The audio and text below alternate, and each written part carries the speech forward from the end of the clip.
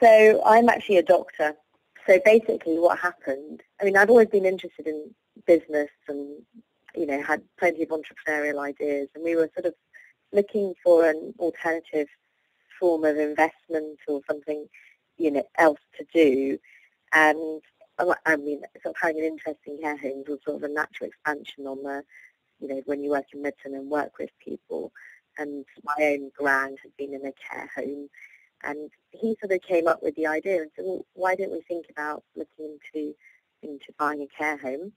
And so it kind of took off from there, really. So presumably you didn't have any experience of running a business before?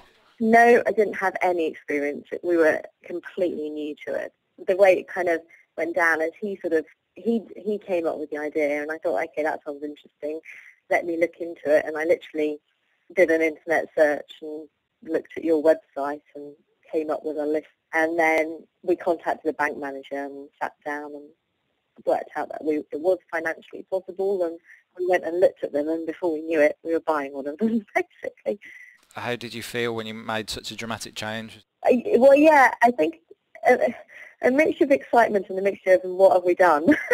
And I think it was probably, I have to say, good that there were two of us, because you get, that kind of support, because it's quite daunting if you've never done anything like this before, sort of actually taking the plunge and going for it.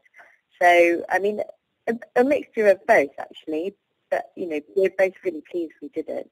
So overall, it's been a positive experience. Yeah, it must have been because you went and bought another one, so can't have gone that badly. We did, exactly, yeah. So no, we did. What would you say the attractions of the sector is? So I think the attractions of the sector are that it is an expanding area. I mean, we all know that a lot more people are going to get a lot older. So in that aspect, everyone's always going to need some form of care in some form. I think also it's sort of what's going to happen in terms of care and standards of care and things like that, I think is also going to hopefully change for the better. So you're going to need to look more at specific dementia things and things like that for your residents. I mean, for me, I would hope that when I'm older, I'd end up in a home like ours that is, as nice as ours, etc. So I think there's that sort of attraction to it as well.